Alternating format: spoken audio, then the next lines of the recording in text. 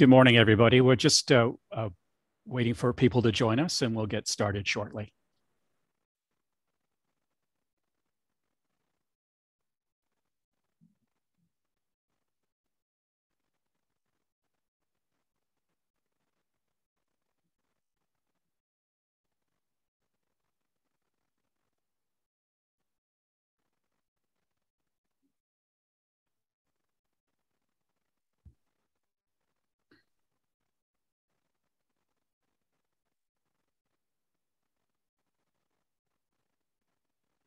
Well, I think we're about ready to get underway. So first of all, welcome. And for those of you that I haven't had a chance to meet before, my name is Chris Kilford. I'm the president of the Canadian International Council branch here in Victoria. So welcome to our members, our guests, and of course, Jonathan.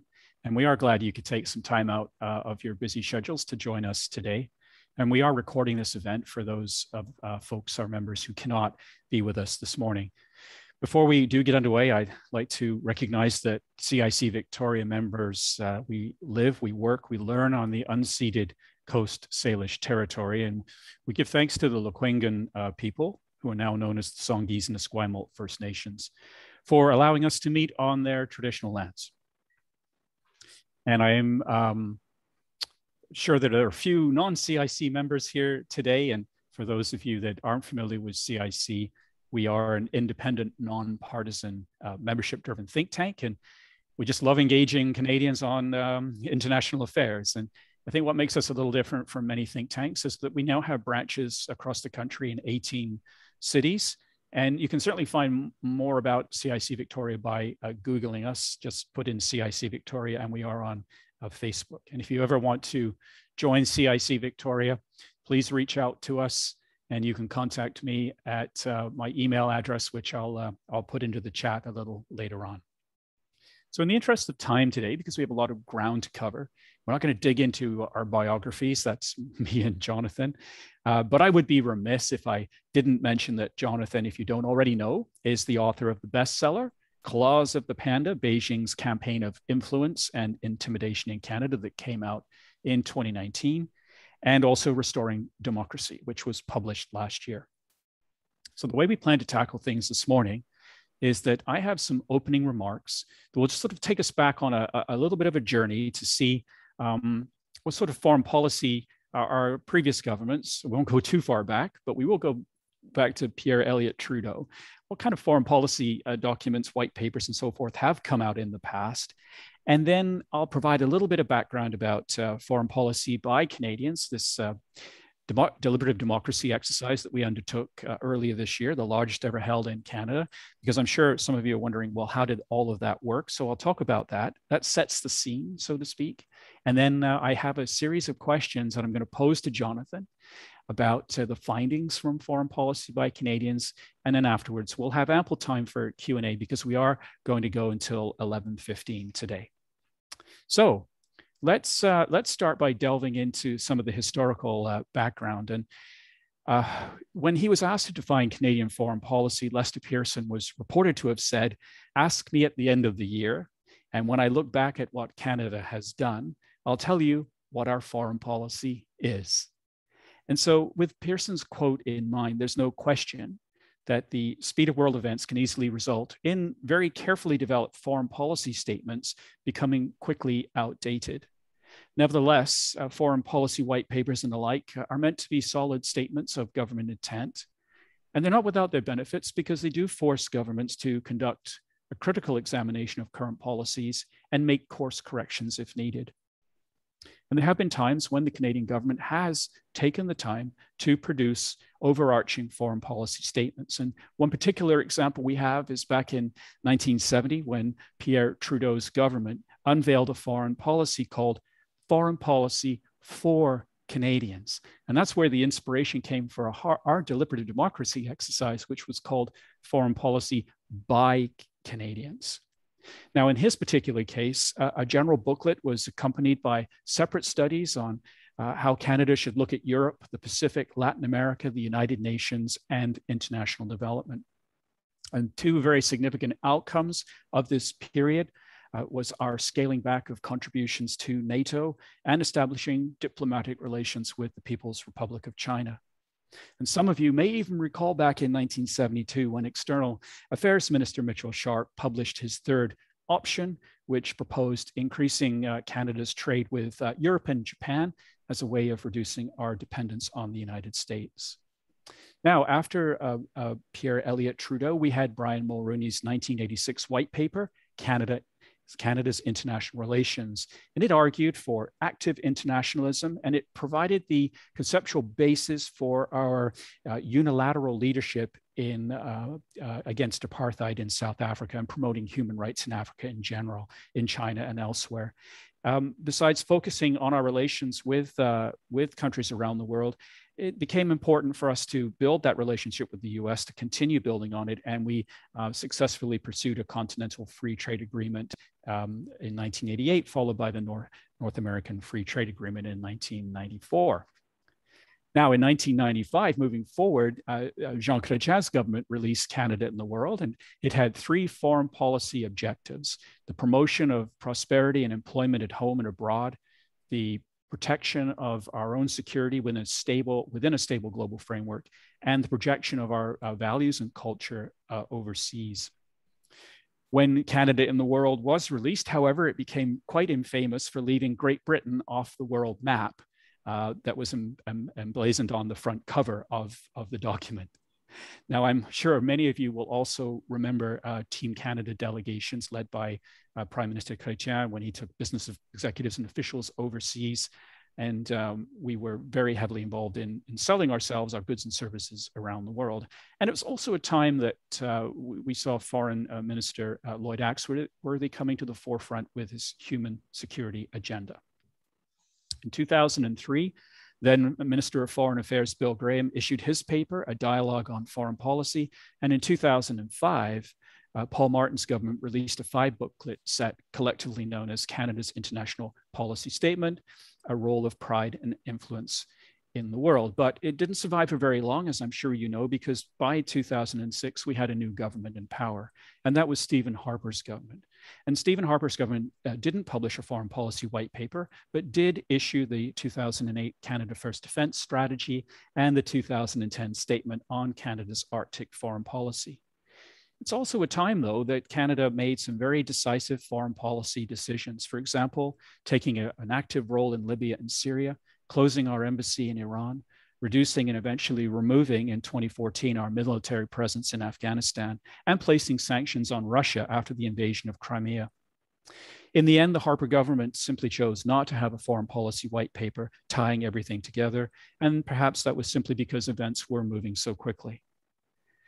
In the end, Prime Ministers Trudeau, Mulroney, Chrétien, Martin, and Harper all wanted to put their own mark on Canada's foreign policy, but none fundamentally changed the basic objectives of protecting Canada's security, safeguarding our economic interests, and maintaining Canada's fundamental freedoms. Now, moving much closer to today, in 2017, and just prior to the announcement of Justin Trudeau's government's new defense policy, Strong, Secure, and Engaged, the Minister of Foreign Affairs at the time, Chrystia Freeland, did deliver a speech in the House of Commons that focused on foreign policy priorities. And events were moving also very quickly in this period. But we did see the Trudeau government conclude 3 major trade deals inherited from the Harper government. And they were the Comprehensive and Progressive Agreement for Trans-Pacific Partnership, the Comprehensive Economic and Trade Agreement with the European Union, and the Canada-United States-Mexico Agreement, or new NAFTA, if you like. So despite comprehensive defense and aid policy reviews, plus significant new trade agreements, the current government did not appear to see the need to conduct a full-scale foreign policy review to potentially recalibrate Canada's national interests. And it's something that we believe in CIC that should be done in the future. And we hope that by our effort through foreign policy by Canadians, that whoever forms the next government will be prompted to do so. Maybe that's wishful thinking, but we've certainly put a lot of effort here into looking at the future. Now, what about foreign policy by Canadians itself, this deliberative democracy exercise that we spent a considerable amount of time thinking about, putting it together, and actually making it happen?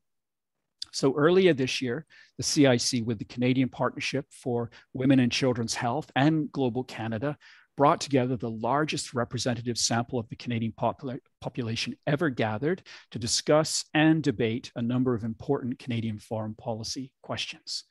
Over the course of some, on average, 10 hours, 444 Canadians of all ages and backgrounds, representing 9 provinces and 2 territories, deliberated online in small groups and heard from various experts in very, very lively plenary sessions.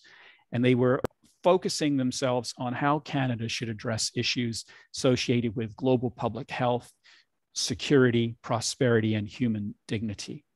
Think of it, if you would, as one big Zoom conference with plenary sessions, breakout rooms, time to think. Indeed, 39 breakout rooms in all, with an average of 10 people in every one. And it was quite something to see, because I was able to peer into them without them seeing me from time to time and listen to the discussions. And it was a remarkable experience to be a part of.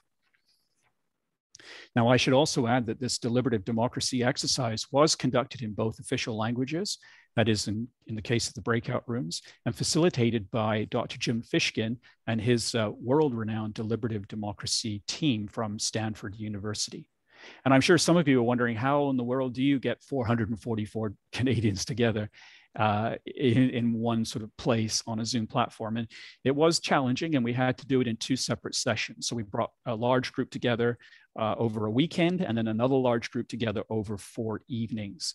And these 444 folks were selected by the polling company YouGov, who have a large stratified sample of the Canadian population who belong to them or they know about. And they reached out to them and gathered together the sort of set of folks that we wanted to see, a very diverse group representing all Canadians.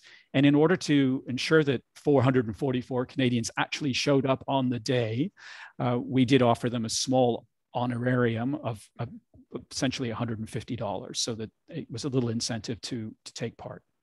Now, for example, among the participants, the distribution of income was a factor, ethnic diversity was a factor, and we ended up with a group that was broadly representative of the Canadian population: 74% white, 11% Asian, 6% Black, and 3% First Nations, Inuit or Métis, who took part. We had a lower participation from the French side of things. Only 14% of the population identified as French Canadian, lower than the 23% of what we were hoping to have. But this overall exercise started with the 444 being brought together and given 75 questions, polling questions that they were asked to answer. And then over the course of those 10 hours or so, they talked about all of these issues, these world issues, and then they were polled again to see if their thinking had changed as a result of the discussions that they were a part of. And that was quite something. And one of the first things that we recognized, the first polling question they were asked before they got together to speak was, how poorly or well would you say the system of democracy in Canada works? And before deliberation, 69% of the 444 people thought democracy was working well. But afterwards, after we polled them, after the 10 hours, 80% said the system of democracy in Canada actually works well. Once they had a chance to talk about things, see how Canada works internally and internationally, they came away with a much better feeling, a better understanding of these issues. Now, we also asked other key questions, and I just want to mention a couple of them. One of the questions they were asked was, in the polling, should Canada focus on paying down the large debt we have accumulated during the pandemic before we try to have greater international influence? And 72% of the 444 were in favor of this before deliberation, but that dropped to 67% afterwards, where here we felt the shift was a slight one, but demonstrated some recognition amongst the participants that despite our growing national debt, Canada still had an important role to play overseas. And on trade policy, for example, support for the proposal Canada should adopt a policy of prioritizing trade agreements with democratic countries that respect human rights and dignity. Actually, that dropped from 88% to 79% after the 2 days that, the 10 hours we spent with people. Now, this was quite a large shift and in an unexpected direction. And we felt perhaps demonstrating a somewhat resigned view that there was little that Canada could do to change the behaviors of some countries, whereas trade was important for Canadian livelihoods. And if you were in the rooms listening to people talking about these issues concerning trade, bread and butter issues were central. And other international issues such as human rights around the globe, while important, as we could see from this polling, tended not to be so much afterwards. Now, if there are any diplomats in the audience, I'm sorry to have to tell you that when we asked if Canada should increase the number and size and resources of embassies around the world to promote our national interests, 68% were in favor of that before the 10 hours, and that dropped to 58% after deliberation. And again, it came down to bread and butter issues where Canadians felt that we should be focusing on issues at home rather than what's happening abroad. And of course, that's not the way things normally work. And quite a number of people in these discussions did say, well, hang on a moment. During COVID-19, the embassies and consulates that we had around the world were absolutely critical in getting my family members home. And so I'm not so sure about this. But anyway, always interesting to ask these questions. So in summary, why did we do this? Why did we undertake foreign policy by Canadians? Simply put, we felt that in a world with COVID-19 to climate change, rising international powers, and more complex foreign policy challenges, that we needed to really think about this and impress upon the government or whoever's in power next that they also need to put more emphasis on foreign policy. Now, why? Because, well, look, less than a generation ago, for example, many believe that great power politics was a thing of the past, and that increasing interdependence with China would change its human rights record. There wasn't a lot of debate in the academic world in 1985 about what the U.S. should do in a post-Cold War world, because we few imagined that the Soviet Union would ever go. And like I say, we were aware that foreign policy is never a hot topic in this country. And if you simply look at what's happened since 2004, we've had 6 federal elections, resulting in 4 minority governments and just 2 majority ones. No federal political party has managed to rally more than 40% of the voting electorate behind it. Another federal election is just a few weeks away. And when it comes to our foreign policy, since the year 2000, so over the course of 21 years, we've had 14 different foreign ministers in this country. We also sense that there has been a noticeable decline in Canada's international presence. Our diplomatic corps, for example, is disillusioned, and our aid budget continues to languish. We've lost 2 consecutive bids for a UN Security Council seat. We're almost totally absent when it comes to UN peacekeeping missions. And relations with some of the key players around the world, such as China, Russia, Iran, Saudi Arabia, have reached new lows. And we've also just witnessed the dreadful developments taking place in Afghanistan. Now, it's not all gloom and doom, that's for sure, because we are a significant power on the world scene. And I know we like to call ourselves a middle power. Look, we have the 10th largest economy in the world, and we are actually the 13th highest defense spender in the world, which I think would surprise a lot of people who often think that we are hardly doing anything on the defense file, but we are in 13th place. We're one of the world's biggest energy suppliers. We are a society that is free and as fair as any on earth, with one of the oldest functioning democracies. And we continue to be a beacon of freedom to people everywhere. So for CIC and its partners, Canada's foreign policy matters, and that's why we embarked on foreign policy by Canadians. And so now what we'll do is I'll stop talking. I hope I set the scene, and I'm going to turn to Jonathan today. And I have 6 questions for him. They won't come as a surprise because we have had a chance to speak beforehand about these questions. And what we're hoping to do is sort of pull the best out of this whole exercise, explore some of those issues, and then turn it over to you for Q&A. So, Jonathan, welcome. And the first question I have for you, now we know as this exercise was taking shape, there were two global and overarching issues that Canadians were contending with. First of all, we had the disruptive Trump presidency, but it was in the rearview mirror, but only just. And the COVID-19 pandemic was in its third wave, and numbers were quickly rising across the country. Now, do you think that in the absence of a Trump administration, and if we had not been in the middle of a pandemic, the overall results that you saw coming out of this exercise would have been any different? Well, first, Chris, thank you for your charge over a lot of heavy ground very quickly, and good, great précis of where we are today. And I think in there, there's a lot to be proud of, isn't there? There is. But on your question, as you said, and as we all know, a poll like this is really just a snapshot in time, and it's inevitably influenced by the events of the day. But also, as you said, that there are three fundamental themes running through foreign policy and through this survey, and they are national security, they are the economy, and they are the defense of our civic values.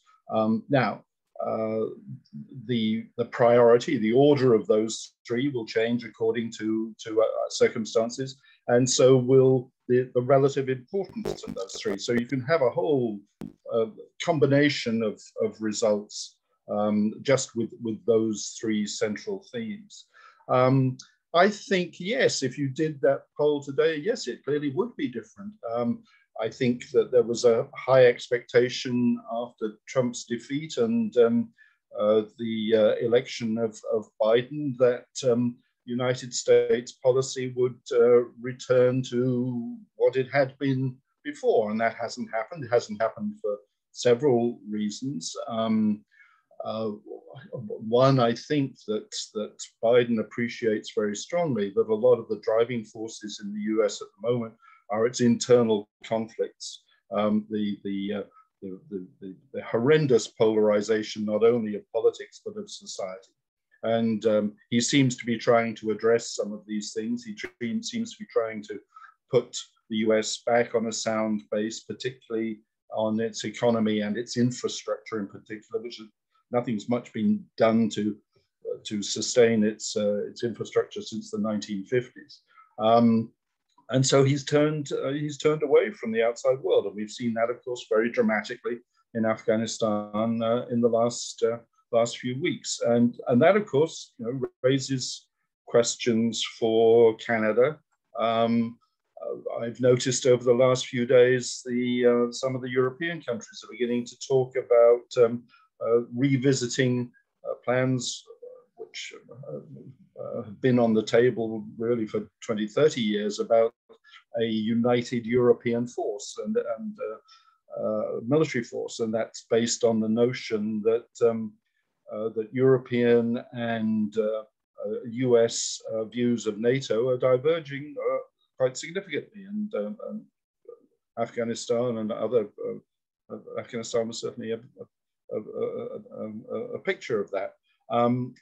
Whether the European Union will shunt aside NATO and create its own military force is hard to tell. They haven't been very successful so far because it would require far more political integration than many of the countries are willing to think of at the moment. And of course, they've just lost the most effective military force with Brexit and the departure of the British. So it's a different equation from what it was a little while ago.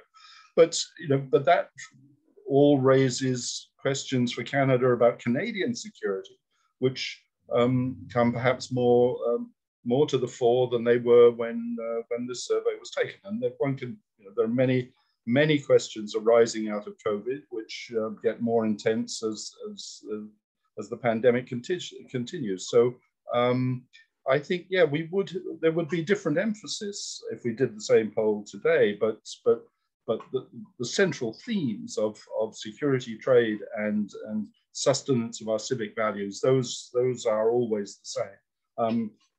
But I think perhaps that sustenance of our civic values is going to be far more important than perhaps is indicated in this poll. And we'll come to that in a little while. Thank you, Jonathan.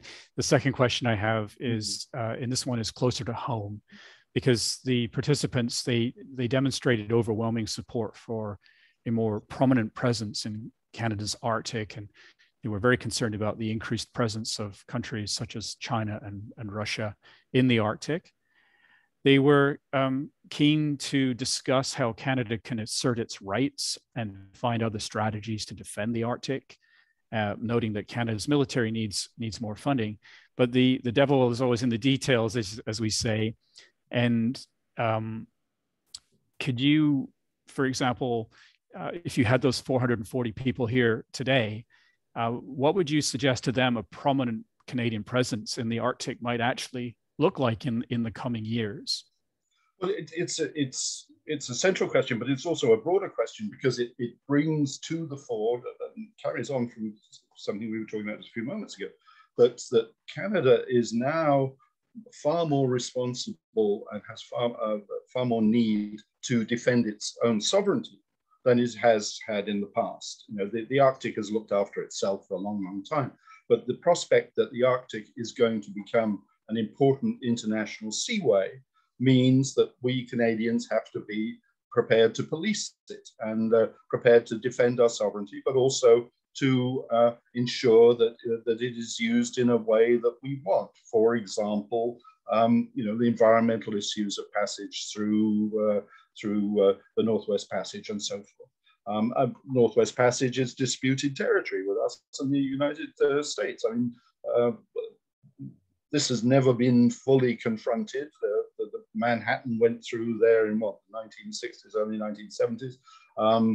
And there are all sorts of submarines from various places going around under the ice up there. But with global warming, we are going to have a significant presence up there to establish our sovereignty and our policing of our waters. We've got a whole load of Arctic patrol vessels coming into service now. We need more than that, I would suggest. And I think here's an example of where our interests can overlap. We do not have ice-capable submarines at the moment. I'm not suggesting that we need nuclear submarines, but we need submarines that are far more capable than the job lot of used and rusting stuff we got from Scotland a few years ago. I would suggest that getting new submarines, we look at the Japanese models. The Japanese diesel-electric submarines are some of the, if not the most advanced in the world. And doing a deal with the Japanese about buying some of their submarines would establish us not only as able to secure our sovereignty in the Arctic, but it would also be a very potent signal to allies in Asia that we are serious about contributing to security amongst Asian democracies. Could even get us into the Quad, the security alliance between India, the United States, Japan, and Australia. So there are ways of addressing some of these issues that can fall under a number of headings. Thank you for that. And as we watch geopolitical rivalries flaring up around the world, as they always have, of course, but again, we're in we have a new crop of them. We asked the 444 if some sort of new alliance was needed, an alliance of liberal democracies to defend the international rules-based order. But there was only very lukewarm support when it came to discussing this, with people around the tables saying that the existing organizations like the UN, the G20, and NATO, they were sufficient enough to keep geopolitical rivalries from boiling over. I wonder if If that's the case with you, do you think we need some sort of new alliance, or can we rely on the old institutions to see us through? Well, institutions like this are organic, aren't they? They either live by their own merit, or they wither, or they become inconsequential. I mean, it's very clear, I think, that the United Nations needs serious reformation to meet its the vision of it going from 50, 60, 70 years ago. How that is achieved, I have no idea. And while the 5 original nuclear powers still have veto power, it's not going to happen, and I don't see any of them giving up the veto power. So I think the UN has its uses, and it's very efficient at some things, but it also fails to satisfy on many occasions, and that's where we have to have other more regionally based or theme-based organizations. I mean, I think the G20 is a very useful forum, and that is a Canadian creation. I think that the CPTPP, in terms of Canada's relationship with Asia, is going to be very important. That is important because it is a trade agreement that also incorporates civic values into the way it operates. I think, as I've just mentioned a few moments ago, it would be a good idea for Canada to do what is necessary to become a member of the Quad, make it the Quint, I suppose. And there'll be others as well. Other countries want to join as well. I think the truth of the matter is that in terms of demonstrating our commitment to Asian security and security amongst the middle power democracies of Asia, we do not pull our weight on the security front. We do fairly well on the economic and on the political front, but on the security front we don't. And we need to be far more present on the security front in Asia. We've already, we have very workable and beneficial free trade agreements with the United States and Mexico, and we also have free trade agreements with several countries of Latin America.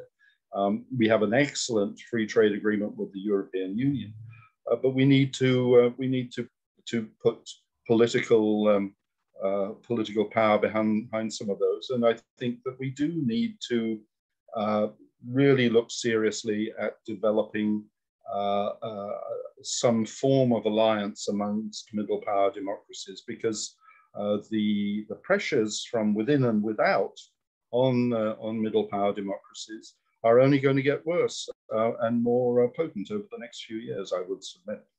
Mm-hmm. And this ties into the next question I had, and it revolves around trade, and it can be tied back to Mitchell Sharp looking for a third option, trying to diversify away from the US. And despite our best efforts, we weren't really able to do that for a lot of good reasons. And even today, in the discussions that took place amongst the 444, this question of being overly reliant on the US came to the forefront. And of course it would have, because we were in COVID. There were questions, we still are, but then of course it was more of a shock. Supply chains were failing. We were not able to get vaccines. Connecting here. Vaccines became an issue. And another PPE, personal protective equipment, became an issue. So this whole business about relying on the US was at the forefront, and people were saying, well, how else can we diversify away? Well, we've got lots of trade agreements, that's for sure, but is it realistic? I mean, can we do any more to diversify our trade, or do we need to look internally? I think a question that the people had coming out of the discussions was, should we? Sorry, you've frozen there, Chris, for a moment. I missed just the end of what you said.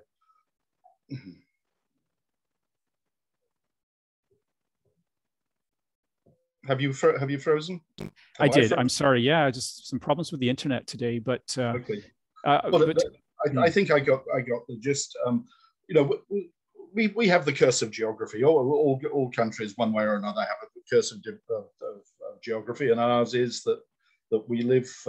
We're a much bigger country than the United States geographically, but we have a tenth of their population, and you know, we are going to be dependent, ultimately dependent on trade with the United States for as long as the sun rises, the rivers flow, and the grass grows. That's the truth of the matter. And but you know, that gives us an opportunity to diversify. And as you say, we've done reasonably well at that. You will know my hobby horse is that we became overly fixated on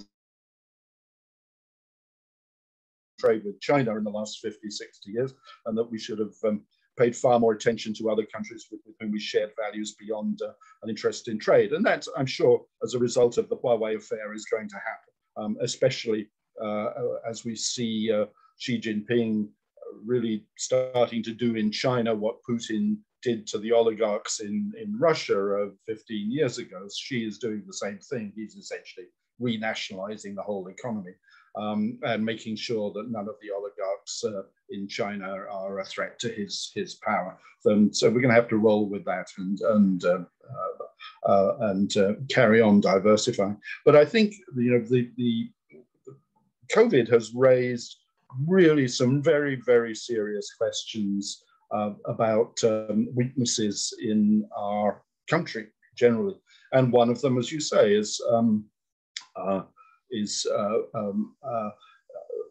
our inability to produce what have turned out to be quite strategic items of one sort or another. And I think that one of the things that we ought to be doing as we hopefully approach the end of COVID is really assessing what constitutes national security in Canada these days. The breakdown of the supply chain was extraordinary, and how swiftly it happened, and how it has continued. And you get one large container ship blocking the Suez Canal, and the whole world comes to a screaming halt, it seems. We need to reassess what it is that we need to be able to produce in Canada to sustain our country through emergencies. And it's clearly a much greater, longer list than we would have thought 3 years ago. And there are all sorts of other lessons from COVID, which we can talk about at another time. But in terms of international affairs, it really does force us to I think, reassess what constitutes national security in Canada. So yeah, I hope that's happening, and I hope the politicians come to grips with it after the election. So one of the things that we also discovered during our roundtables and breakout rooms with our 444 was that there was a lot of support for aid, international development, in support of things like Canada's feminist foreign policy. Although I have to say, people were mindful of us not going around and imposing our cultural norms on others and telling them what to do. And if we're not invited, not to go. So that was very clear. The people around the tables also felt that Canadian companies should operate according to Canadian rules when it comes to the environment as well. There was a lot of interest in engaging around the world, although arguably this reluctance to see more embassies runs against the current. But when it did come to funding these sorts of things, giving more money for international aid and an international presence, there was quite a fair bit of reluctance. And it seems to be a Canadian trend from time to time. And it's not new, because we've watched the foreign aid budgets languish for many, many years. What do you think, in your mind, is going on here? Canadians want to be engaged, but they don't want to be engaged, especially if it involves money. Well, I think that may be the result of so relatively few Canadians seeing what happens at the other end when the money arrives or doesn't arrive at the destinations. I mean, I have fairly hot-headed view on this whole thing at the moment. I think that we have the most massive development aid project to complete at home in dealing with reconciliation with our native peoples. It is something that has been allowed to languish and go on for far too long. And I think before we start sort of playing Canada to the grass huts around the world, we need to get our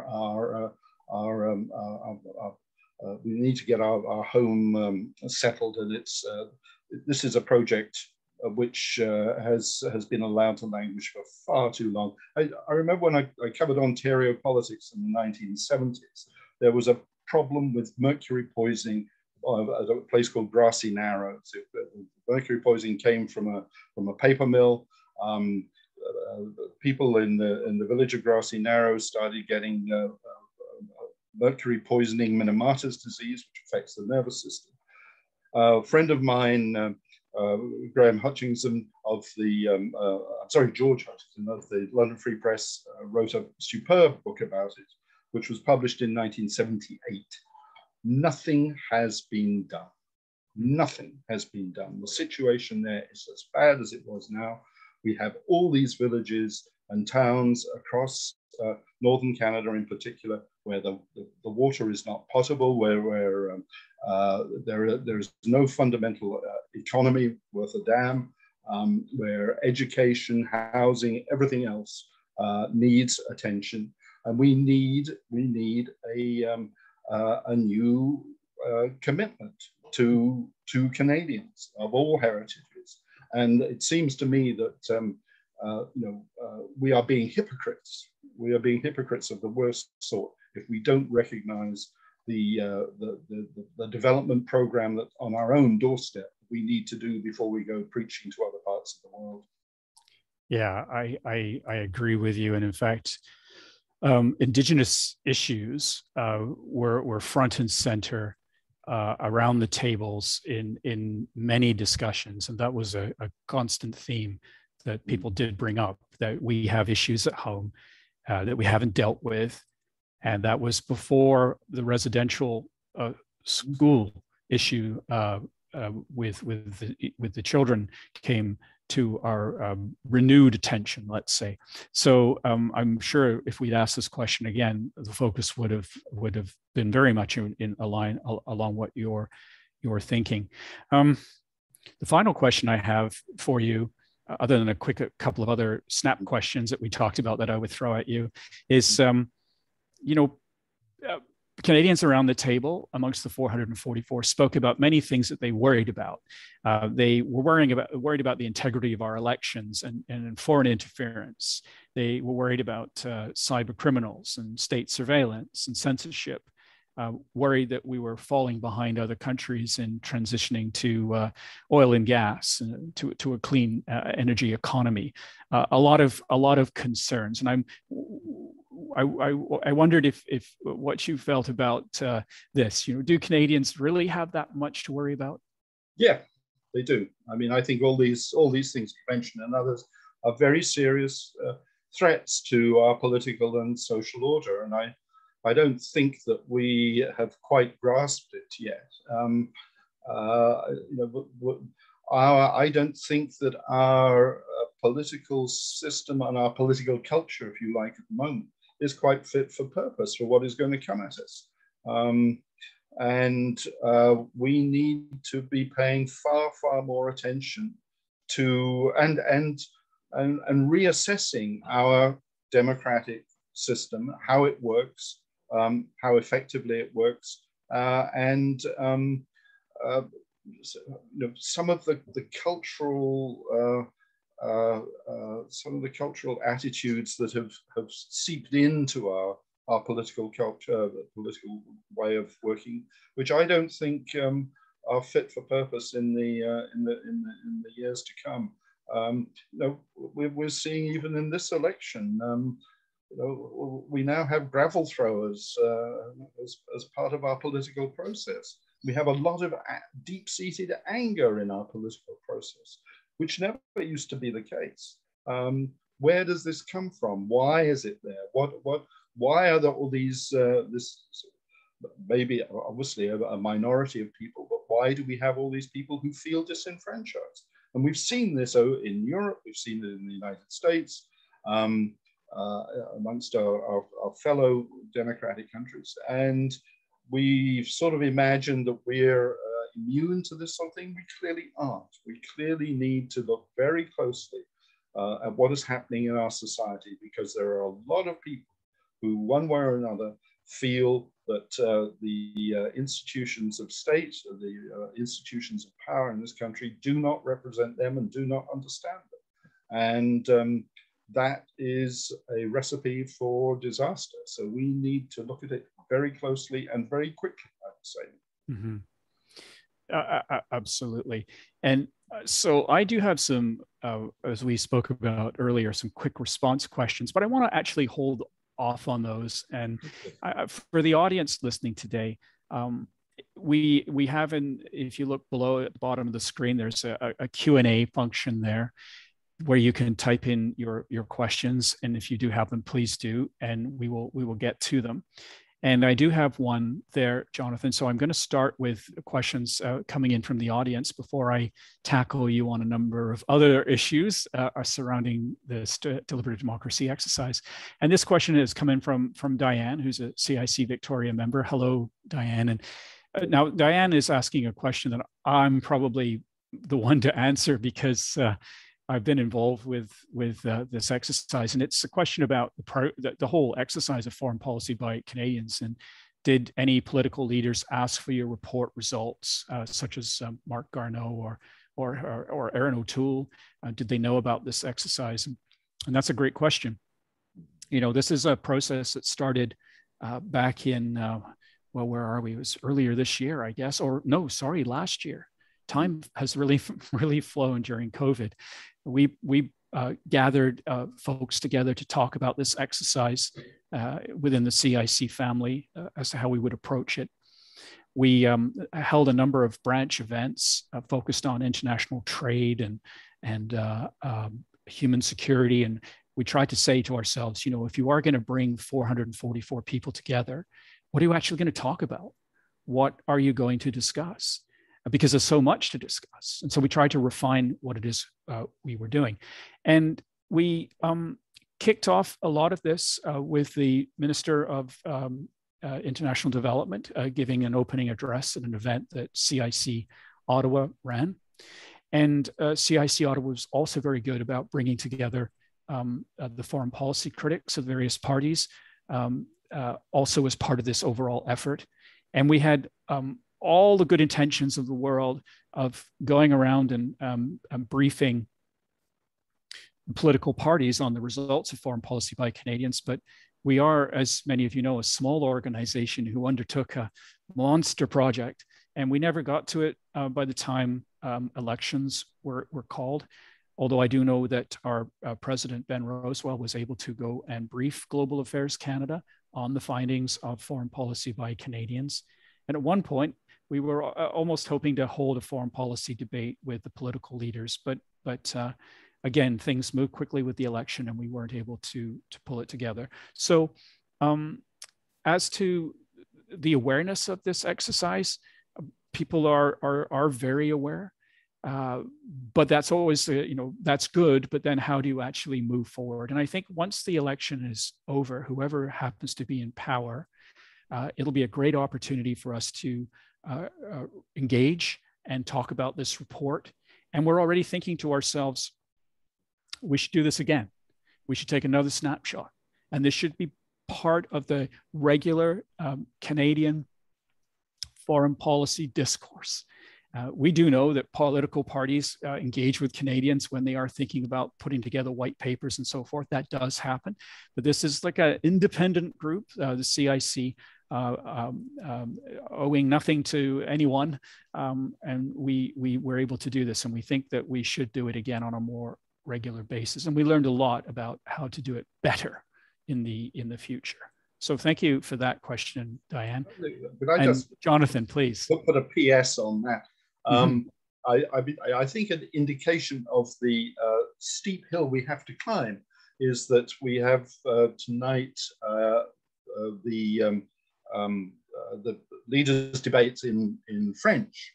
And of the two major debates in English and in French, the international policy is only being debated in French. And well, fair enough, but I think that indicates that we still do have a lot of work to do to convince Canadians beyond our membership that because we are a middle power trading nation dependent on relationships with other countries, that to a large extent the well-being of our own lives in Canada depends very much on the strength of our international relationships. And I'm not sure that we've convinced Canadians of that yet. And we have, and it's undoubtedly a message that needs to be reinforced with every generation. So we've got a lot of work to do, I think.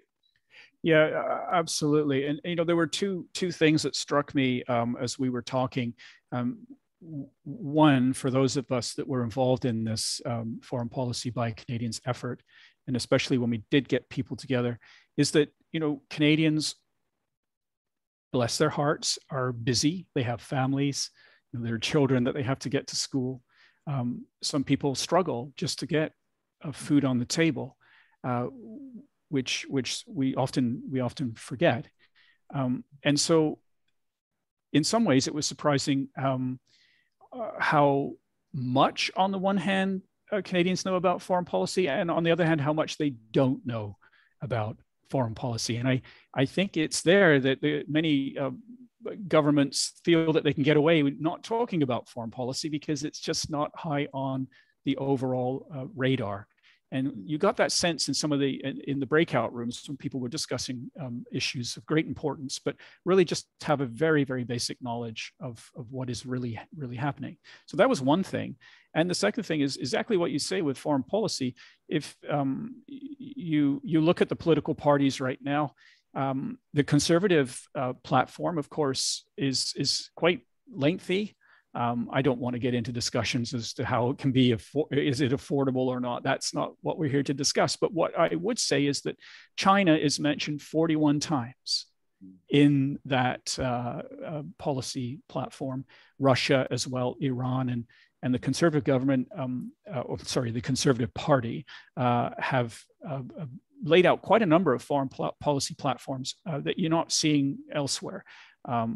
So obviously there's room for discussion on all of these things. We'll just have to see what happens after the 20th of September, and we'll engage from that point forward. I have a question from Paul here in Victoria, and Jonathan, could you comment on the Canadian UK option regarding the alliance of liberal democracies, in this case focusing on the Commonwealth? In the Commonwealth we share political, cultural, and security interests. We also have Five Eyes, of course, but is there anything to be built on there with the Commonwealth?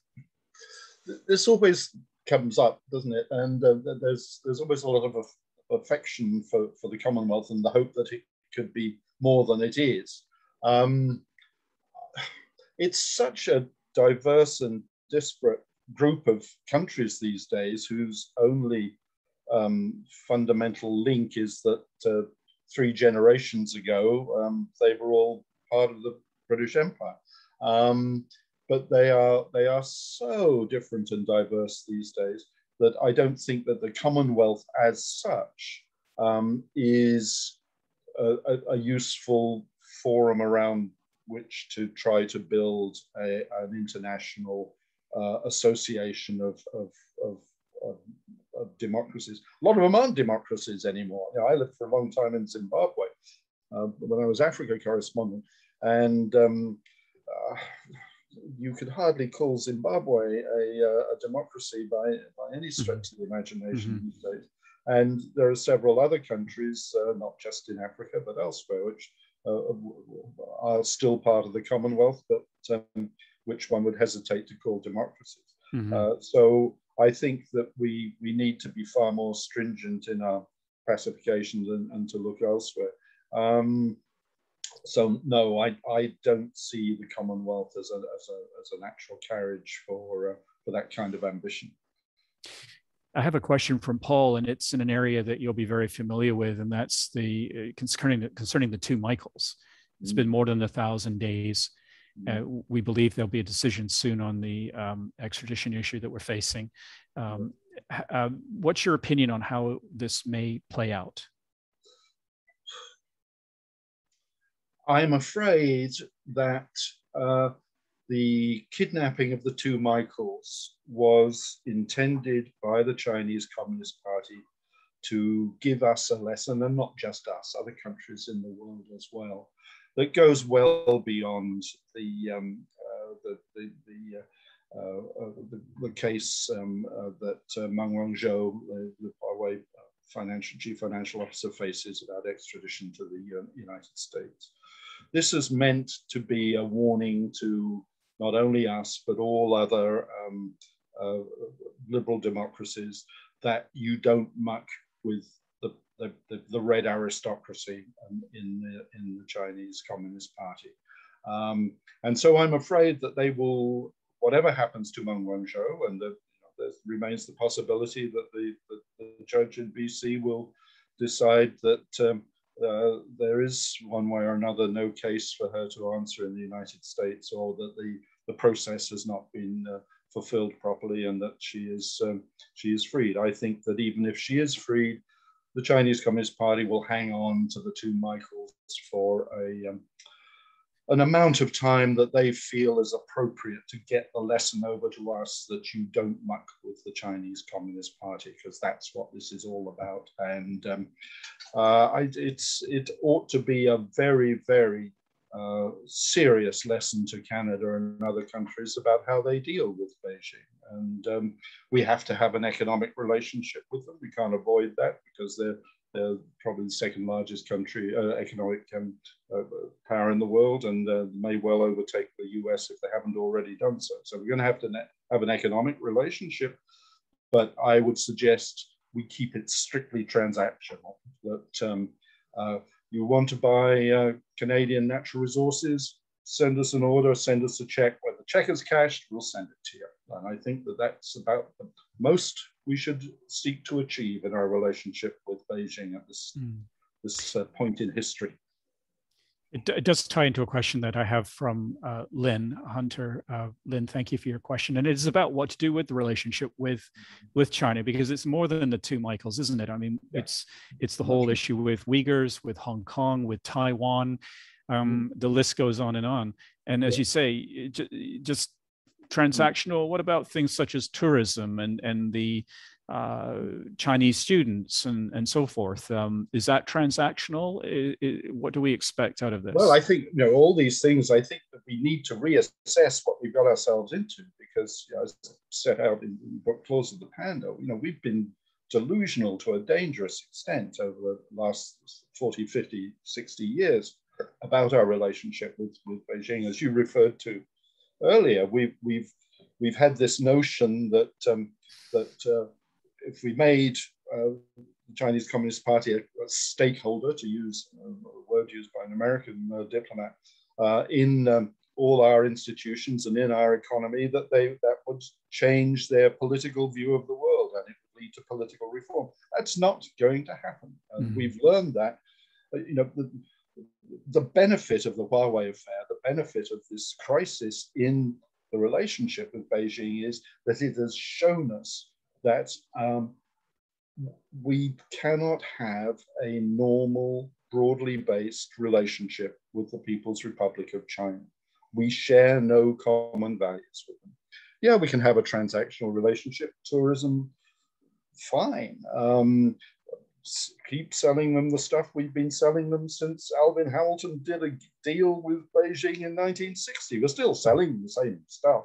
They are not nearly as important to our economy as the agents of influence for Beijing here in Canada try to convince us. the Economist, I think it was, did a study about a year ago or so of the international economies that were dependent on exports to China, and it ranked countries according to their dependence on their exports to China.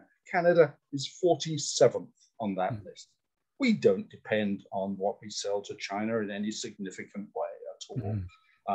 We've become dependent on buying stuff from China because that's where most of it is made these days. But that's a different matter. And that's, that can be dealt with by diversity. But in terms of what we sell them basically the same stuff we sold them in 1960. It's meat, it's grains, and that's about, and ores and timber, and that's it. I think that we need to reassess it. Well, I think we need to look at the whole student business from a slightly different perspective, because we're now at the point where one or two of our universities, and the number is probably growing, have become dependent on those inflated tuition fees for foreign students. And it's not just from China, from other countries as well. And I think that the whole business of economic dependence on foreign students, generally, not just China, is a serious question that our colleges and universities need to be addressing, or be pushed into addressing, because it's there are some real dangers here. Thank you for that. One of I'd like to just return to a question that Paul had earlier, because we spoke about the Commonwealth. We know the challenges that the Commonwealth have, and of course we're members of the Francophonie as well. But there's there's a tie also to the UK, a relationship that's there. We see our friends in Australia having to face off against Chinese intimidation coming from Beijing, for example. We have New Zealand, who's a long-time friend. Is there anything to be said for countries like the UK and Australia, New Zealand, trying to forge deeper ties to work closer together? Well, I think that already happens. That's, we were talking about sort of organic organizations, organic relationships, and that clearly is an organic one. I mean, as things stand, even though we are all, and including the UK at this point, we are all immigrant countries. We do have that foundation of a common cultural and political heritage, which may get eroded over the next half century or so, but which at the moment is there and is functional. And when we talk together, we have a fundamental understanding of where we are all coming from. There's an interesting, and this doesn't refer to those countries, but there was an interesting, I think, equivalence in the way in which immigrants into Canada from Hong Kong were able to relatively quickly acclimatize and feel at home in Canada.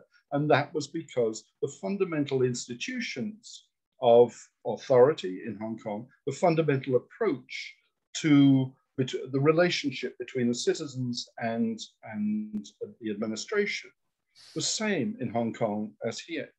Now, and that's why one can see a very different paradigm in immigrants who come to Canada from other countries where that relationship between power and the citizen is not the same. So yeah, there is that very simple, basic day-to-day cultural link between us and Britain and Australia and New Zealand and other countries as well, that sustains those relationships. And I think they carry on regardless. They don't necessarily need an institution beyond. Five Eyes is at the heart of government security in all our countries, and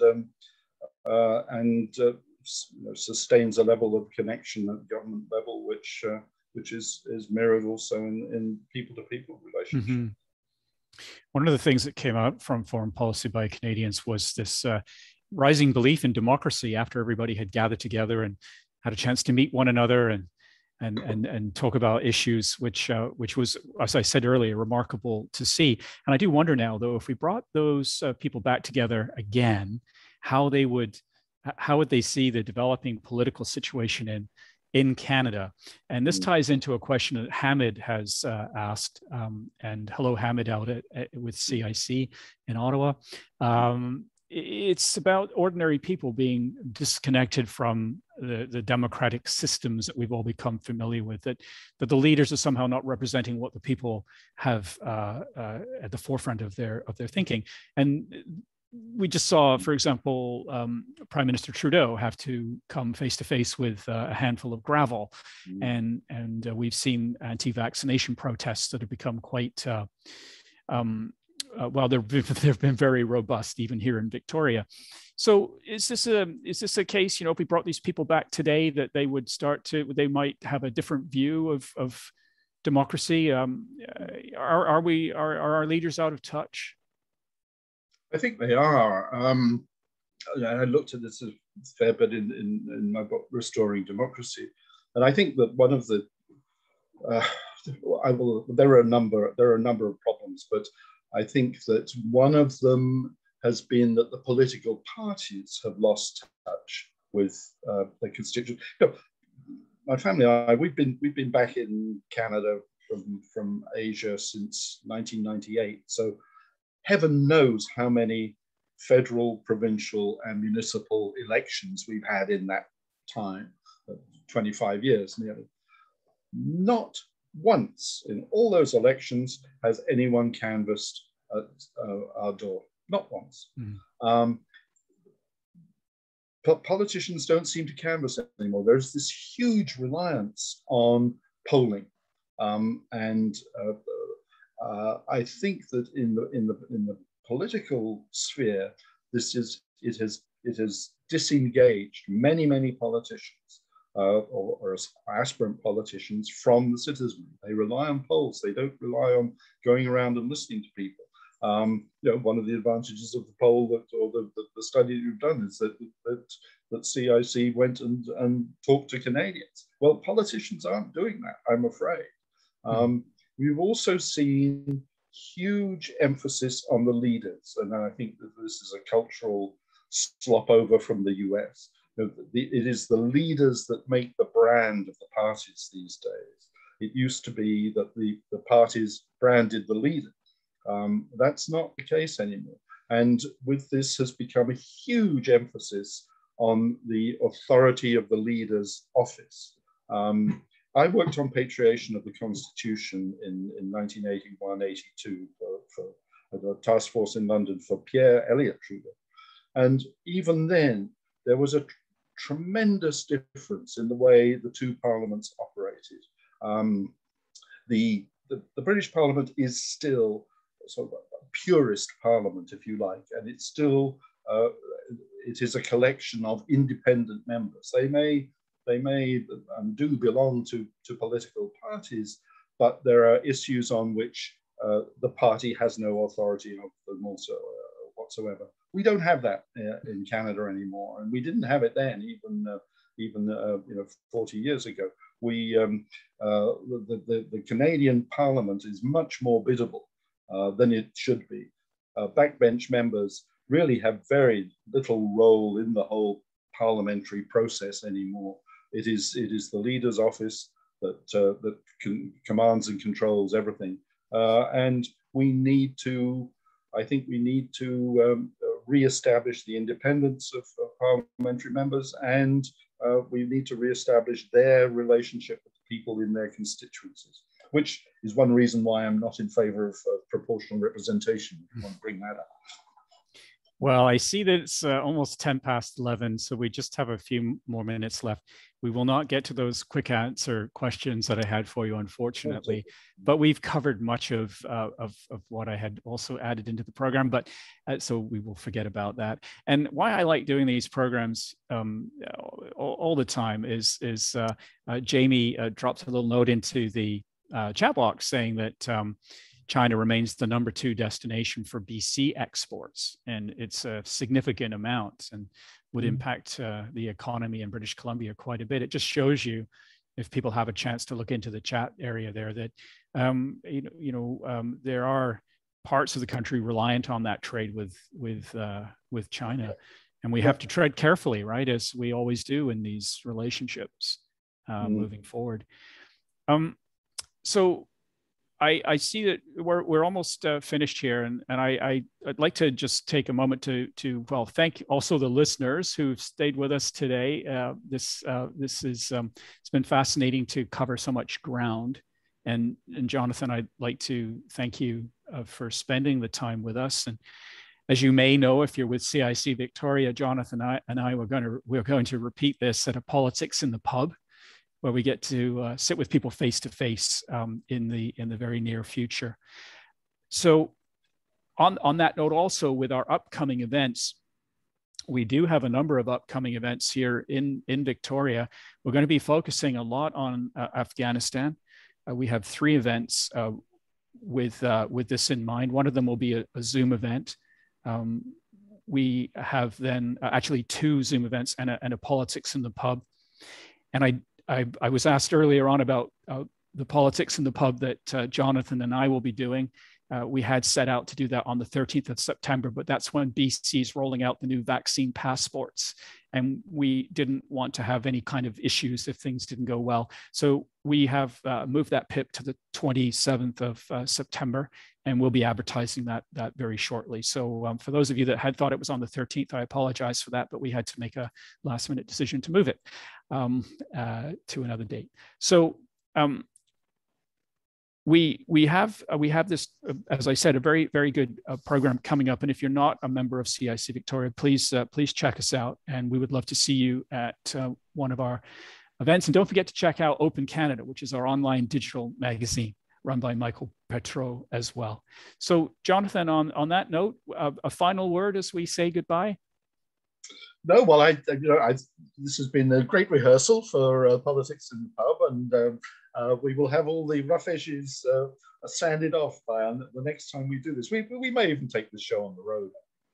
Well, also, one of the reasons, a good reason to postpone it was the fact that we will know the results, I should say, know the results of the election when we next meet again. And this will certainly color our discussions, if you like, and allow us to think about how we take foreign policy by Canadians forward in support of our CIC national office and Ben Rosewell as well. It used to be in the 1960s, when this was the CIIA, Canadian Institute of International Affairs, that they had a week-long conference every year, and it was de rigueur for the foreign minister or minister of external affairs of the time to spend the whole week there and listen to CIC members telling them what we ought to do. In fact, it was the CIIA that really laid the groundwork for the diplomatic relations with People's Republic of China in 1970. So we have work to do still. We definitely do. And let's meet for coffee and we'll get right on that. Thank you again, everybody, for joining us this morning. Again, thank you, Jonathan, and I hope to see you soon at one of our in-person events. Take care and have a great day. Bye now. Bye-bye.